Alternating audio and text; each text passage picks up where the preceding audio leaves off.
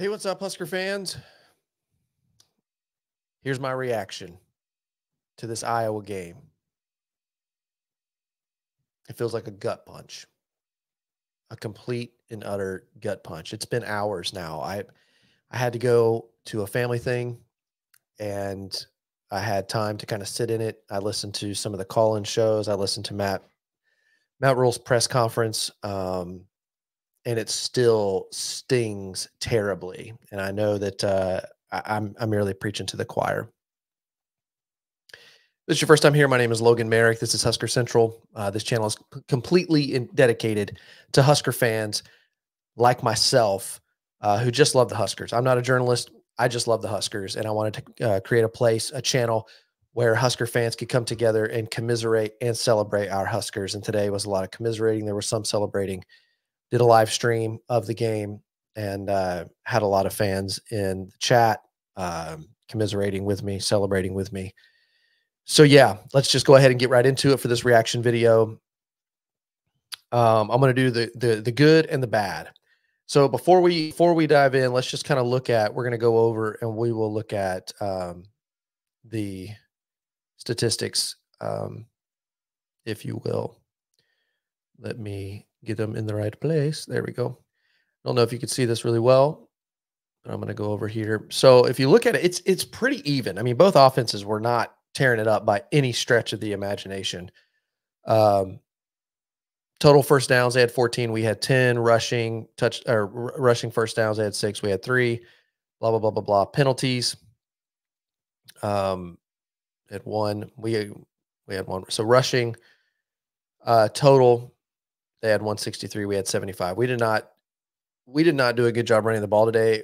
And there's 2 things to that, which I will get into in just a moment. And most of it has to do with the fact that, 1, I don't think we really stuck with the run very well. I don't think we did what is good, or what we're good at from the run. And also 2, they're a good rushing defense. I went over that in my predictions video. Their average yard per rush was 4.1. Ours was 2.5.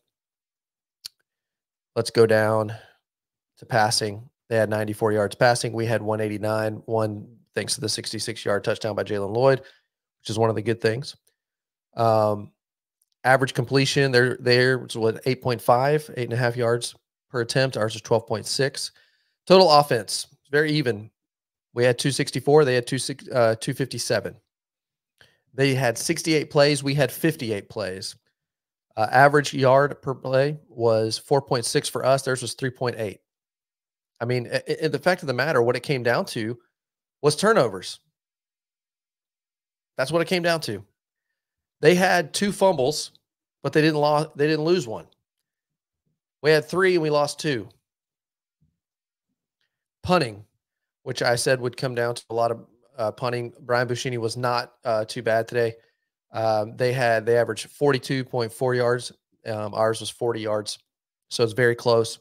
We pinned them within the 1. That 1, it was a great punt, really good, which we'll get into that, because that was also, that punt bailed out Matt Rule. If you heard the press conference, it really bailed him out when he was going to do a terrible decision, which I'll talk about in just a minute. So yeah, I mean, you just go through here. Nobody tore it up. Time of possession, they 31 minutes and 45 seconds. We had 28 minutes and 15 seconds. The whole thing was, for the most part, very, very close. Again, 2 good defenses, 2 bad offenses. I think the thing that makes this sting the most is Iowa. This is the game they play. But I think the thing that really frustrates me is this is always the game that they play, and somehow they always pull them out. And this year they were terrible. I mean, they were worse than they were last year, in my opinion. And we still couldn't get the win. But I can't fault, like, I can't come at Iowa. I can't throw rocks, because hear me, Iowa fan, who I know will be in the comments, that we beat you. What are you talking? Yeah, okay. And it was not pretty. And I'm not throwing stones from glass houses, because the fact of the matter, we're not good. But the thing that is so frustrating right now is we're a fan base that want it really, really, really badly. And it just seems like we cannot get over the hump. It just seems like it's Groundhog Day every single time. Think about this.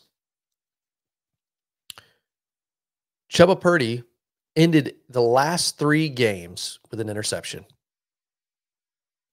Maryland, Wisconsin, Iowa.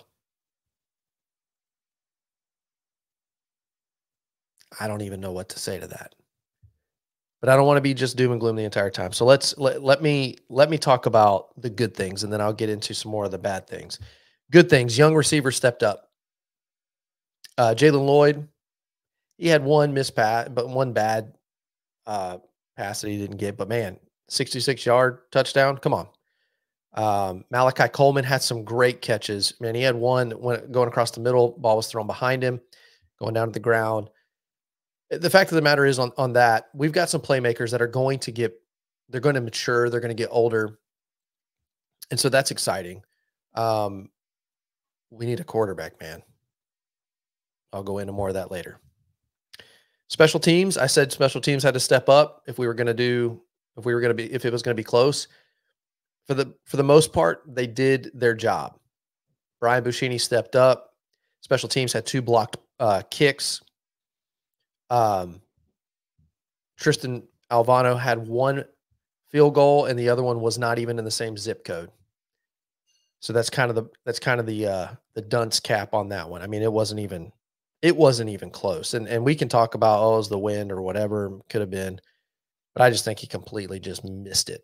I think the wind made it look worse, but from the time it came off his foot, it wasn't even close. But supposed to be good things. Special teams, I think for the most part, did their job. The young receivers, very much a bright spot. The defense did their job. And we could say, well, okay, the defense does this every time. They allow teams to go down and score when we need them the most. Okay, but at the same time, they got an interception. Tommy Hill got an interception. Less than a minute left. That's not on the defense did their job. They got off the field. The offense goes right back out there, gives the ball right back. I cannot blame the defense for feeling gutted in that moment. All of us, fan base wise, gutted in that moment. The defense is very much a bright spot going into next year. Found out listening to one of the overtime shows. I think it was Husker Online that talked about Isaac Gifford's coming back, Nash Hutmacher coming back, Ty Robinson, as we know, is coming back. So we've got quite a few big pieces that are coming back, and so this defense will be stout again next year. We've got a lot of young freshmen that have just, shined. Cam Linhart, Riley Van Poppel, Prince Will Yellen. Prince Will, I think he had a pretty good game. He was held multiple times. That's one of the things that just drove me crazy. A lot of missed calls, and what was up with the sinking officials saying that was not targeting. I don't know what targeting is, I guess. Anyway, the defense very much a bright spot. Those are the only good things I can really think of. If you got other stuff, definitely hit them in the comments. I don't want to leave them out, but right now it's like all I can think about is the gut-wrenching, hard things. So let's look at the bad. 3 turnovers. 2 of them, 2 fumbles. Actually, no, there's more than that because we had 3 turnovers, but we had 3 fumbles. Technically, one we were able to get back. So 2 fumbles, 1 by Ethan Nation, 1 by Chuba Purdy, and an interception. It's not good. Not going to win you games. Not against a team like that. Bad play calling. Look, I understand that Marcus Satterfield did not have starters for most of the season. They just went, man, Ramir Johnson, Marcus Washington, Isaiah Garcia Castaneda. I can go down the list. I understand. Still does not make up for the clunky. There's not any rhythm. It doesn't make sense. And I also understand that our quarterbacks are terrible. Man, we had over 30 turnovers this year, and almost all of them from the quarterback position. And here's the thing to think about with that. 3 different quarterbacks play, all 3 of them turn the ball over multiple times. That's on coaching. Who's the quarterback coach? Marcus Satterfield. Marcus Satterfield is the quarterback coach. If anyone should be really zeroing in on that position, getting his quarterbacks in the right place to make the right plays, getting them comfortable, simple passes, running the ball. But instead, we'll run the ball, have success, and then go away from it. And I realize you cannot run the ball every play. I understand that. But there was never any rhythm, ever. And we are terrible on the edges. Horrible. Our tight ends don't block well. Our receivers are young, don't block well. And so we throw wide receiver screens for no gain or a complete loss of yardage. And instead of running the ball up the middle, this game, for whatever we're trying to, I don't know if they felt like Iowa is not good on the perimeter, and that's why they kept trying to run the ball. Why? And I know that Ben Scott did not have a good game. I know that. I watched him get blown up multiple times. But man. So play calling, atrocious, but I expected it. All right, here's something I want to hit on real quick. If you remember in the game, we had a timeout that we had to take because they were going to try to kick it. They were going to try to kick like a 60-yard field goal, and I was on the stream going, they're not going to try to kick. No, there's no way. 4th and 4, basically half field. They're definitely not going to try to kick a field goal right now. There's no way. And they end up having to call a timeout. Tristan Alvano didn't get out there because it was the play clock was winding down. And so Matt Rule was asked about it. Hey, tell us about that timeout, having to waste a timeout. And he said, well, we're going to do a fake kick. That's probably outside of clock management. That's probably the first thing for me, red flag with Matt Rule, that I'm like, what? I understand that I'm not a coach. I understand I'm just a fan. But you make a lot of money. And there's nobody in the right mind. The way the wind was going, the direction that you're going, nobody was thinking that you're going to fake a field or kick a field goal. 60-yarder into the wind? Nah. You're going to fake a field goal? Luckily, Tristan Alvano didn't get out there in time, so they had to eat the timeout. Now, I say luckily, because they had called the fake field goal, so they were going to run it. But instead of calling timeout, just eat it. Just completely eat it. Take the penalty, take your 5 yards back, and punt.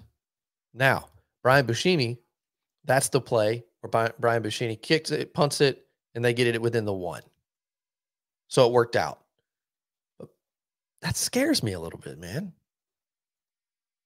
Overthinking, pressing, trying to make things happen. And hear me, there are times you have to make things happen. But against Iowa, they're waiting for things like that. They are content to play their game and wait for you to mess up. I said it all throughout the stream. Patience, patience, patience. You have to have it with them. So that brings me to game management. I just don't know. I don't think they know how to run the hurry up, which I understand that they're probably not comfortable running the hurry up because we've had multiple quarterbacks. They turn the ball over, blah, blah, blah, blah, blah. But it takes way too long for them to get going. Under 2 minutes, they are so slow. Here's another thing. To end the game with an interception, this goes back to play calling and game management. You have no timeouts, 23 seconds left, and you throw an in route to the center of the field, trying to go to Thomas Fidone, never sees the linebacker, throws an interception. You have no timeouts. You should be playing the perimeters, throwing to the perimeters to go out of bounds.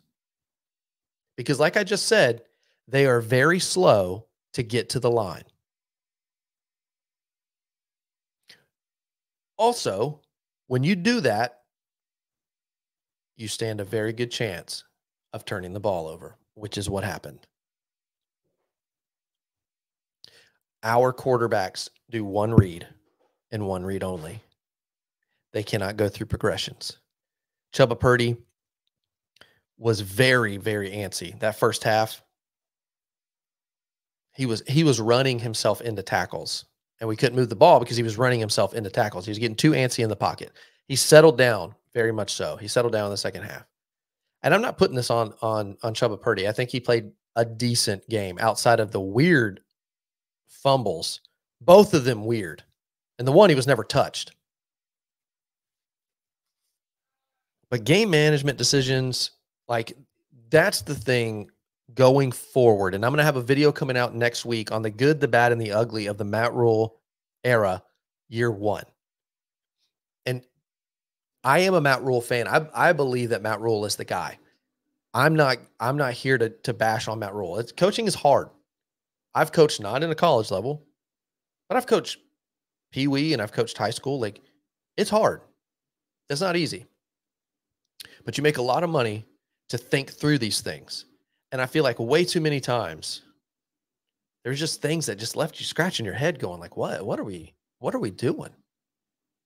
And as a fan base, we cannot get upset and go, get him out of here. But I think we do deserve the right because we've seen this for too long. The same things always happen. Groundhog Day, like we said, like I said earlier. But I want to know what you think. I want to know your thoughts. Hit me in the comments how you feel about the game. I know you're upset. Can they still go bowling? Yeah, if there's not enough teams with 6 wins, they have a chance to. I'm not going to go out and bet my house on it. They had an opportunity, and once again, it slipped through their hands the final seconds of the game. I think there's some bright things about this. And again, I'll be going over that in the video next week. But this stings. It stings a lot. And it's going to be a long off season. With that being said, if you got anything out of this video or you agree with it, and, whatever, leave me some comments. Hit me a like if you would. If you are looking for a place to just kind of join other Husker fans, I would love for you to subscribe to the channel as I put out a couple videos a week. I try to get those out, at least 2 out. Sometimes there's more, sometimes there's shorts and different things that I put out, but at least 2 a week go out. And so I would love for you to subscribe to the channel, like this video if you got something out of it. And yeah, I hope we get the chance to go to a bowl. And if we do, I'll be streaming that game. But if not, I will see you next year on the stream. I'll stream throughout the off season. I will be putting it out there when we'll do streams where we can have everybody kind of coming in as we continue to build the channel. So with that being said, thanks so much for watching. Those of you that were in the stream with me, thanks so much for hanging out with me. Have a great rest of your holiday weekend, and I'll see you next week. Bye-bye.